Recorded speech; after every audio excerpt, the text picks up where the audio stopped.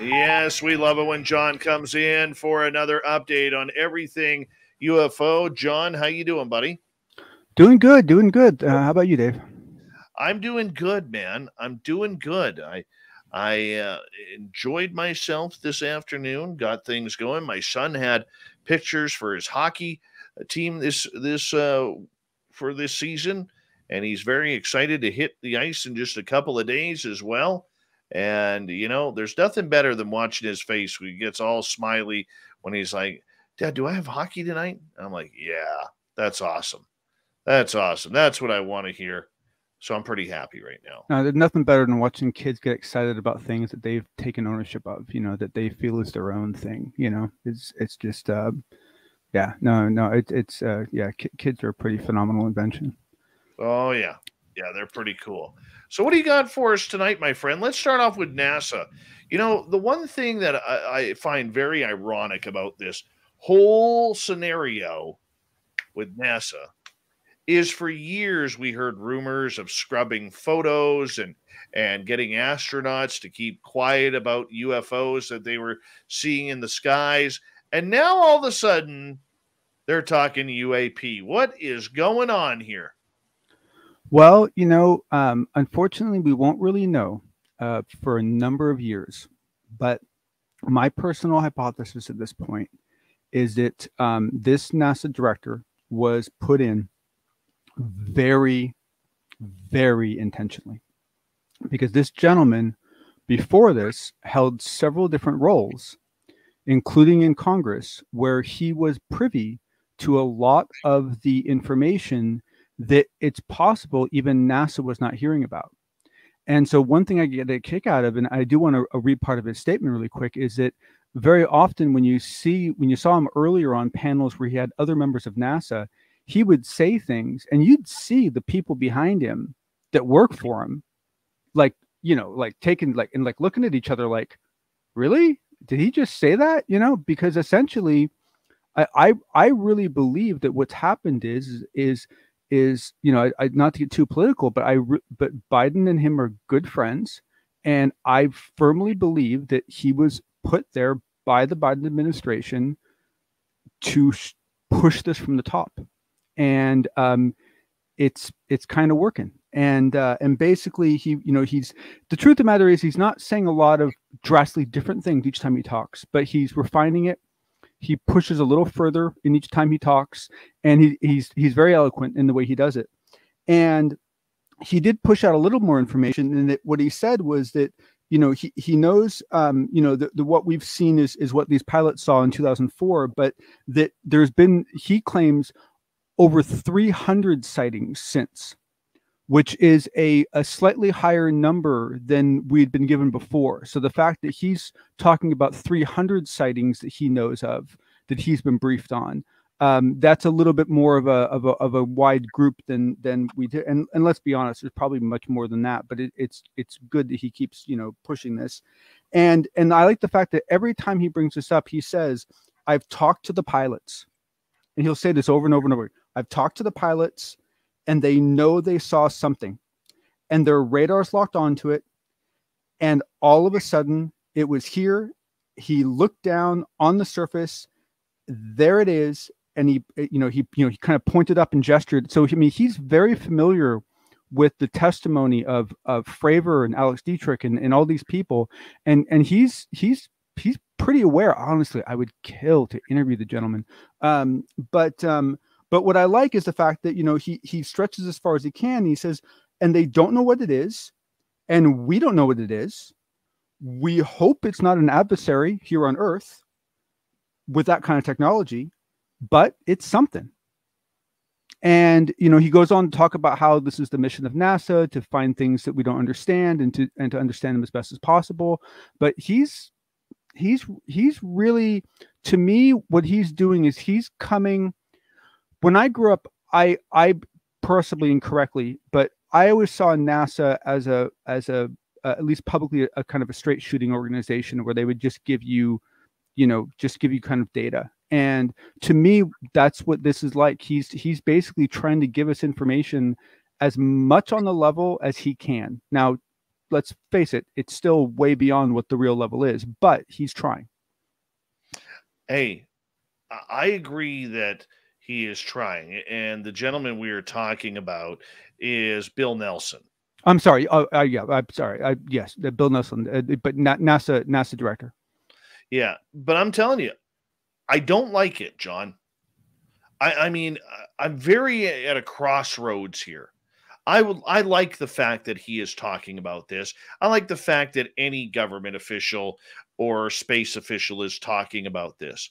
But this is a company, or I don't even know, can we call it a company? Let's call it an agency. I guess that would be probably a better suited term, that for years has had astronauts come out and say, we were followed. We've heard statements from NASA people saying every rocket that we have launched has been followed by some sort of UFO craft. We have heard statements from whistleblowers saying that they, including on this show, that said that their job was to help wash NASA photographs. All right. There's conspiracies galore around NASA and the UFO subject. And so for the fact that they are now playing Navy pilot, Air Force pilot, oh my gosh, look what they have seen, and we've seen nothing here at NASA. BS. You know, clean your own closet before you start talking. You want to give us anything? Clean your own closet. Make your bed as well. I don't know. It angers me, John. It angers me a little bit on this. So, I mean, yeah, sure. I understand your perspective. I think it's, I mean, essentially no disrespect, but I think at some level it's naive. This is an organization that is not the benevolent unicorn rainbow sprouting, org that most people have thought of. This is an organization that has held the domain of space for a very, very long time. And they have been involved in all sorts of activities in space. And a lot of people need to start waking up to the fact that there was a significant number of shuttle missions that had two completely separate mission profiles to them. One was a black project, and one was a public project. And there's no mistake that so many of the NASA astronauts are former Navy SEALs. I mean, it also has to do with their capabilities, but I mean, this is an organization, because the thing is that you didn't want to have to stand up a completely separate organization for every single branch of the military. I mean, they all have to have space units, but you don't want each of them to have a shuttle program. You don't want each of them to have, this and that. So NASA became that focal point. And so they've had to play that line for look, NASA Ames is right by my house, right? Once for one afternoon in 25 years, have they ever let anyone from the public onto that property? I'm being past the gate. I mean, sure, I've gone in several times for meetings and so forth, but no one, like, you can't just go say hi, right? The whole place is locked up. So I think we've had a misconception of what NASA is, and so I think what you have now is you have an outsider coming into NASA, telling what he has seen from the outside world, and I think while he's informing us of what he knows, he's also informing NASA down what he knows, and he's at some level putting them all in check. Could be. And I hope it continues. I really do. Okay. But I still think he's playing the public for being stupid. I really do. All right. If anybody should not be talking about this subject, it's him, and it's NASA. All right. Unless they are willing to give the goods on some of the things that they have had from all of these strange videos that, and video feeds that have been cut from the International Space Station, the minute something strange comes flying on by, and it's happened a lot. Okay, maybe I'm a conspiracy theorist. Sure, I may have some tinfoil hanging around here somewhere. But nonetheless, we're being ripped off here. Okay. I mean, it just, it grinds my gears. I have to say it that way, because otherwise I come close to swearing. I get so angry over this. Yeah, I know. I mean, I understand what you're saying, but the thing is that, you know, a lot of U.S. organizations are in a position where they will not discuss what they cannot explain. And most of what you're talking about that they have on video, they didn't research. It wasn't their job. Somebody else did, but not them. So, I mean, all they're going to end up doing is doing, you know, I mean, I suppose they could do what the Navy did and just release videos and go, ta-da, here, we don't know what this is either. Go nuts, Twitter. You know, they're in a difficult position, but I think they're trying. I think he's trying. I think Bill Nelson is trying. He's trying by using the other agencies. Like I said, Bill Nelson needs to clean his own closet. If you want to be serious about this, clean your own closet. I'm sorry. I don't see there being any other way. I really don't. Without being rude. I mean, I want to shake this guy. Not shake his hand. I literally want to shake him to see what falls out of his pockets when it comes to UAP. And I'm going to guess there's a lot of people in his organization that he wants to do the same thing to. You know, your problem is you always see the bright rays of sunshine and everything.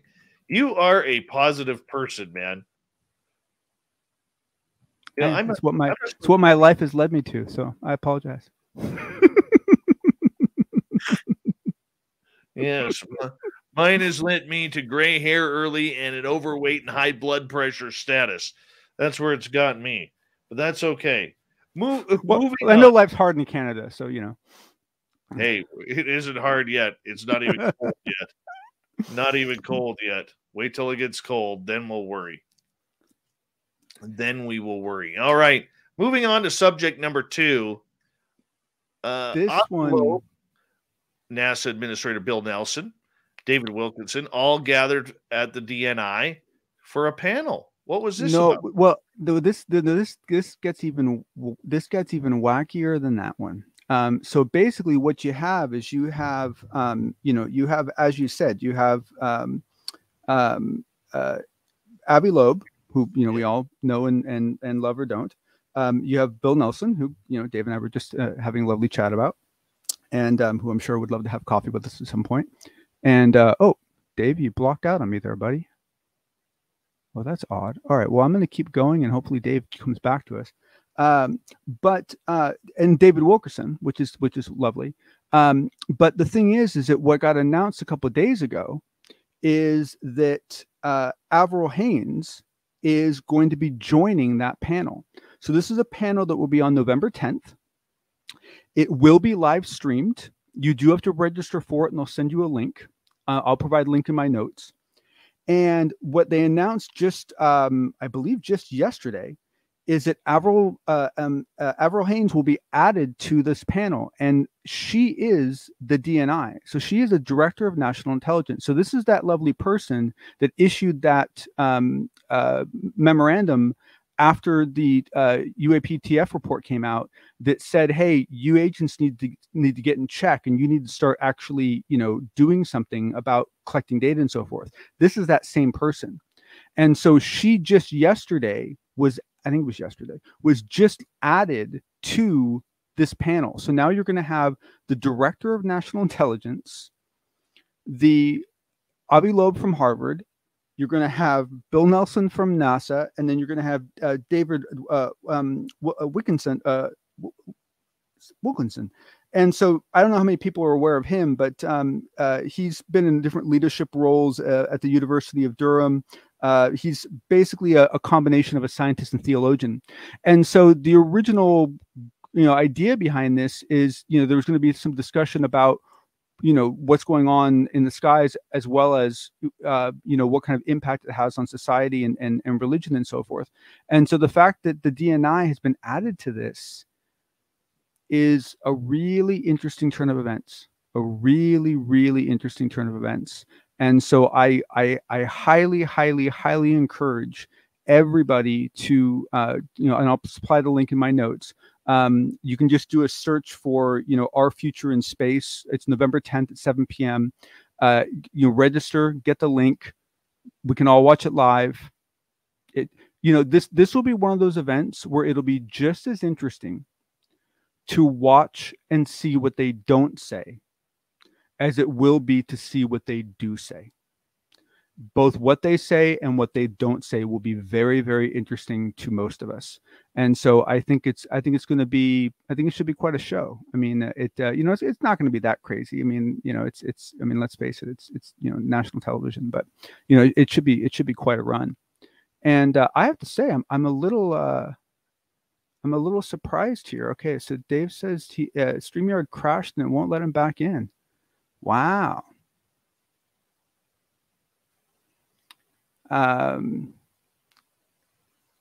Poor Dave. Dave got locked out. Boy, man, sucks when you lose your keys. Well, anyway, hopefully Dave is able to come in. I mean, you guys can all still hear me, right? Can I get some kind of response here saying yes, you can hear me? Or am I just talking to the ether, which is fine with me? Oh, come on. Hello. Oh, good. Thank you. All right. So, basically, I mean, this is going to be exciting. So now, the other thing that I wanted to bring up, which I didn't know if we'd have enough time for, but essentially now we do, right? So, let's go ahead and cover this last issue, and that gets back to the Skinwalkers at the Pentagon book and what all these data points have been bringing out and all these arguments that people have been having, and I think that once you kind of map this out, I think it's not quite as foggy as people think it is, but I wanted to try to kind of put some structure to it in hopes that perhaps maybe you'll be able to understand it a little bit better. So essentially, one of the debates that's going on is essentially, what is this whole thing about, ATIP versus OSAP and, where it was and what it was and who got funded and who didn't get funded. And, did someone, misrepresent something about, whether Lou had funding or not and so forth. And so I think I can, after debating this on Twitter for a while, I think I can provide a little bit of clarity to this.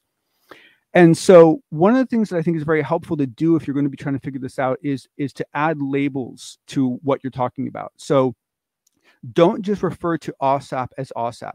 Refer to OSAP as DIA OSAP, okay? Because that was the organization that OSAP was under. If you're talking about ATIP as it existed then, ATIP was essentially a nickname for OSAP, right? Now, you could also argue that it was a subgroup, right? Because I don't know, I don't know exactly how many people that were in that organization. So it's possible that it was a smaller group of people within the larger group. But essentially, ATIP was originally just a nickname for OSAP. And so what you have is you have DIA OSAP, DIA OSAP / ATIP. And that was the organization before Lou Elizondo took over. Now, he was a member of that organization. He would help out ATIP when ATIP was OSAP. And when that was running, it was the former gentleman, James, bugger. And normally Dave would help me here, but I don't have his name written down, so I apologize. And so essentially, that organization had funding. That organization had 22 million, and they spent it. People I know personally have been able to look into the spending logs and so forth, and see that that money was spent and was very well spent. Even if it had not been spent, as soon as OSAP shut down and ATIP broke away, ATIP was recreated under OUSDI. So now it becomes OUSDI-ATIP. This is a completely different organization than it was when it was under DIA.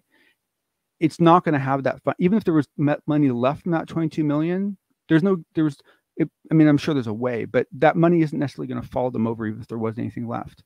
Now, when you get over to the organization of OUSDI-ATIP, that is the organization that Elizondo did actually lead.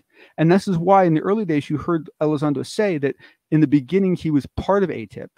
And then later he became the head of ATIP once the former head of ATIP left, which was James Lukowski. I believe. If I'm mispronouncing your last name, sorry, I apologize. So now you have this new, this new organization with the same name, which was horribly confusing, under OUSDI. But here's the thing.